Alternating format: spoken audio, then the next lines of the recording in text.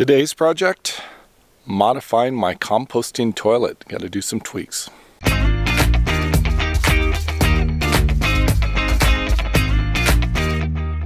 Today I'm outside of Salida, Colorado in the National Forest, camping here for about a week with some friends.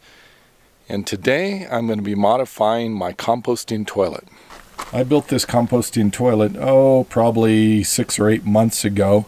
And it's pretty basic. It slides underneath a shelving unit and it has a hinge lid here that opens up with a bucket inside. But I do not have a diverter for the urine. So today I want to try to modify this a bit and add that. I think I'm going to rebuild the entire top of this and change the orientation 90 degrees. So when it slides out, I'm going to be seated facing the front of the step van versus right now I'm facing the other shelving unit. And so the space in front of here for my legs and feet is sort of limited. So if I rotate it 90 degrees, I'll be facing in the aisleway towards the kitchen area. So I think that'll be much better. So in order to do that, I need to remove this top piece here. I think I'm also not going to use these cutouts. Originally I made this cutout here for a roll of toilet paper, and this cutout was for a coffee can that I was going to put sawdust in. But I think I'm going to forego that and go with a different design. I have a new top cut for. It's perfect size. Just need to figure out the hinge system and then figure out where I'm going to place the seat and all the components underneath. So this is the part that I need to do some strategy and engineering. This is what I came up with. The bucket fits in here. Then over here you can see a clear pea jug. And then back here is going to be a box to hold my composting material, whether that's going to be sawdust or some sort of peat moss or something else. But right now I'm just using wood chips, so that's going to go into that large container there, so I have a place to hold that. And then I just need to get the top lid and line everything up on top of the bucket. And I have a funnel system that goes into the pea jug over here. This is the jug that I'm going to be using for my urine, for the pea jug. It's not exactly the best thing because of the spigot on it, but it's a narrow profile and fits into that space fairly well so that I can make everything fit. Eventually I think I'm going to just try to find a plug or seal this bottom thing where the spigot is and just use the top here. Now I get to play with one of my favorite power tools, the Pancake air compressor and my brad nail gun. I absolutely love this thing.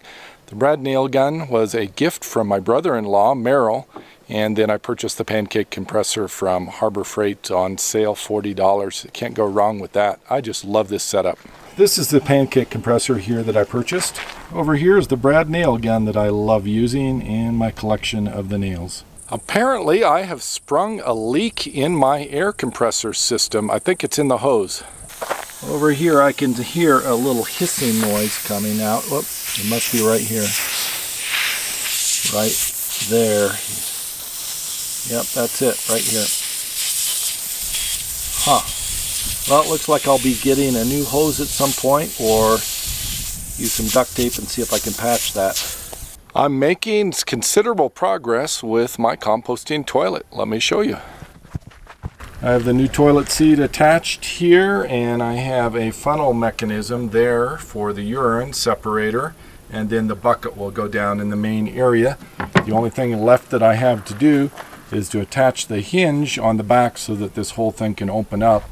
And then over here on this far side I have a hand here that will be used for putting in all of my material, the raw material, whatever I'm using, sawdust or peat moss or cat litter or any of those other options out there that you can use for a composting toilet.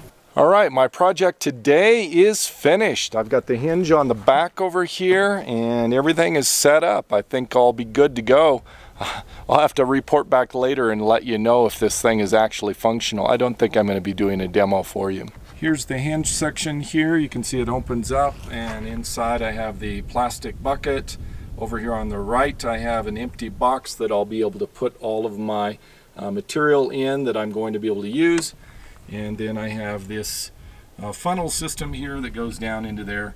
I got to get that fixed just a little bit better, but once you close this door. Anyway, that is my composting toilet setup that I've built myself, DIY.